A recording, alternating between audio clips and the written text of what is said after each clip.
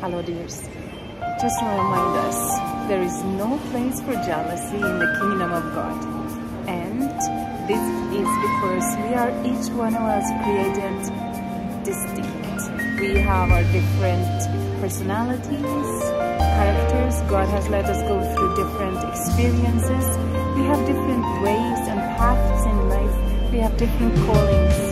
So we are not competing with each other. We need to know we have our own calling, we have our own way. You are special, you have your special calling from God, you have your special way and place in His story. So you don't need to compete with anyone.